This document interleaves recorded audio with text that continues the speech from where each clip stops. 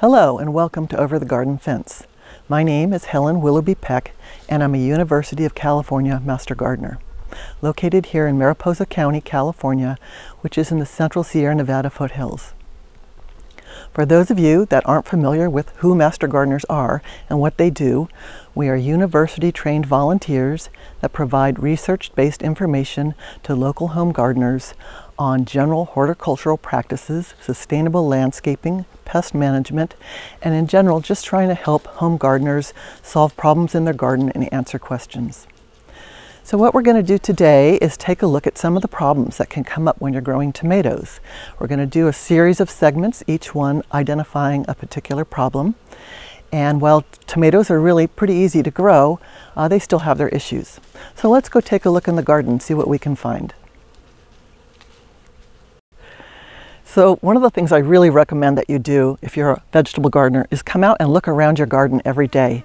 It gives you an opportunity to spot diseases and pests that might just be starting before they become a major problem, and it gives you an opportunity to do something about it.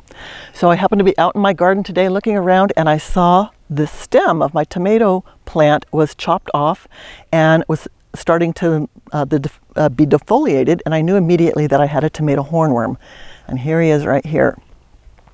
Called a tomato hornworm because of this little horn that protrudes off its posterior, and it's the larval form of the beautiful five-spotted hawk moth, which actually is a beneficial insect, also called a sphinx moth, as it pollinates flowers and behaves much like a hummingbird, and at a distance even looks like a hummingbird taking care of your flowers.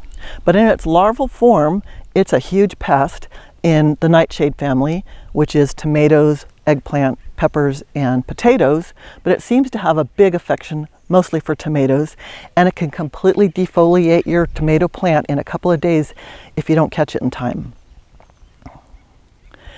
So they're often really hard to find. I was lucky to find this one because their coloring and markings so resemble the leaves of the tomato plant, and so usually you have a heck of a time finding them. What I normally do is I look for their frass, which is their little brown poops that can be, depending on the size of the hornworm, anywhere between 1/16 of an inch to 1/4 of an inch. And it drops down on the leaves and sometimes on the soil, and it's more obvious than the hornworm itself. So if you can follow the trail of the frass up to the hornworm, you're likely to find the hornworm that way. Another really easy way to find hornworms is to get a black light flashlight, which is easily available online, and come out at night and flash the light around, and the hornworm reflects the light in a much brighter manner than the foliage does, and so it's a much easier way to find the hornworm.